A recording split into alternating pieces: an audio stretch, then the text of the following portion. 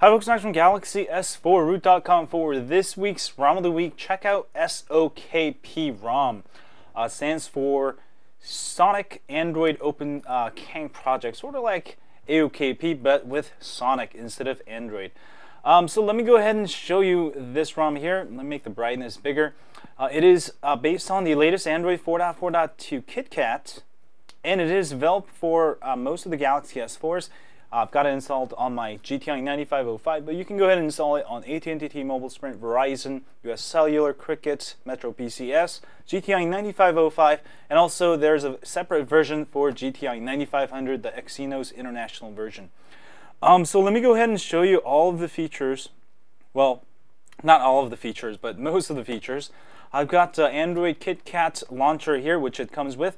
It also does come with two other launchers, Galaxy launcher here, which makes your phone look like sort of like a TouchWiz, but it's actually not TouchWiz. It's just a launcher customized for AOSP ROMs.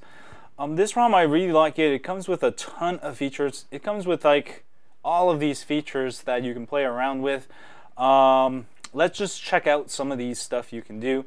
A lock screen, you can go ahead and get up to 8 different lock screen targets.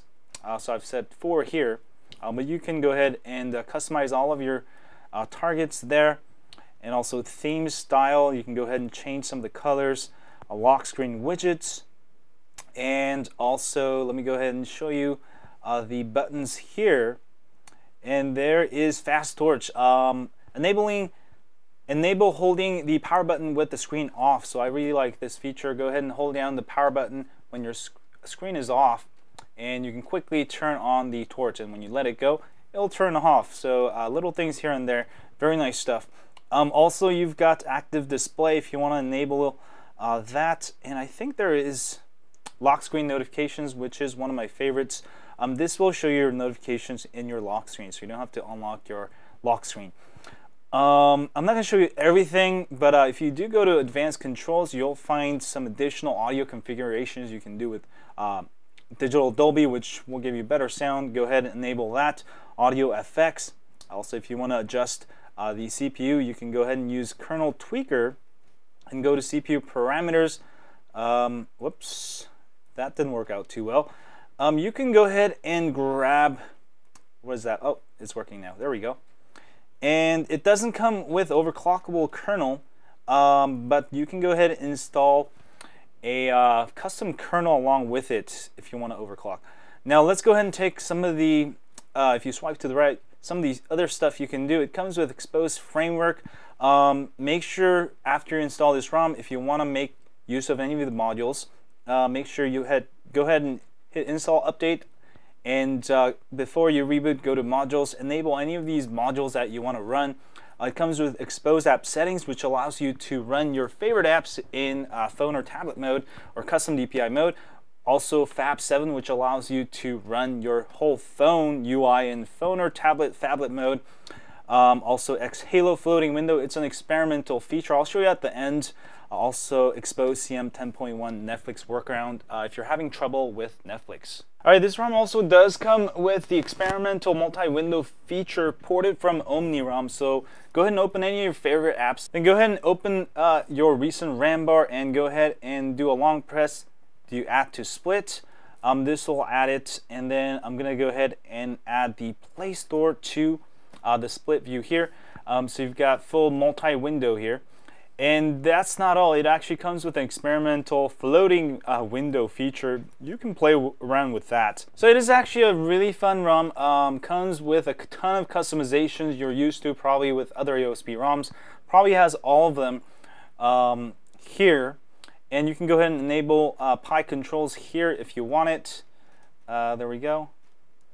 And let me go ahead and show you one more thing before I go here. If you go to advanced controls, if you did enable the floating window module, you can go ahead and go to floating multi-windows here, and you can go ahead and change the size of your windows if you want to. There we go. Change the size for portrait, landscape, and also you can even make it movable and resizable. There we go. Now to actually enable this, you'll have to go back to SOKP Halo. Make sure you enable this. and you should be all ready to go.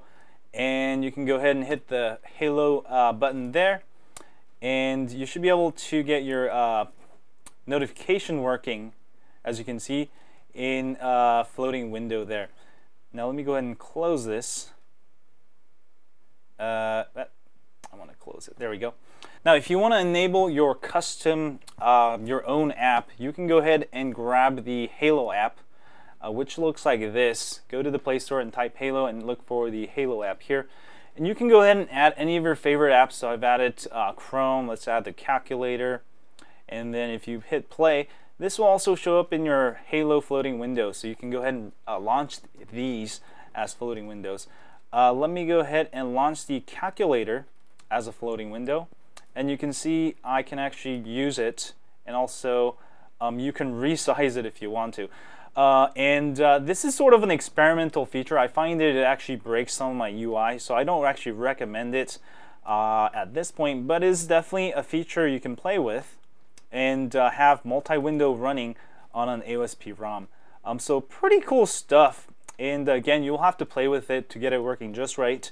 And I don't actually recommend it for noobs or if you just want to mess around.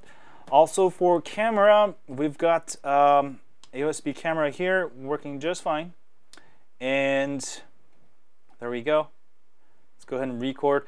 And I don't really like this camera that much. I would go ahead and grab the older Android 4.3 Photosphere camera, so you also have the ability to do Photosphere.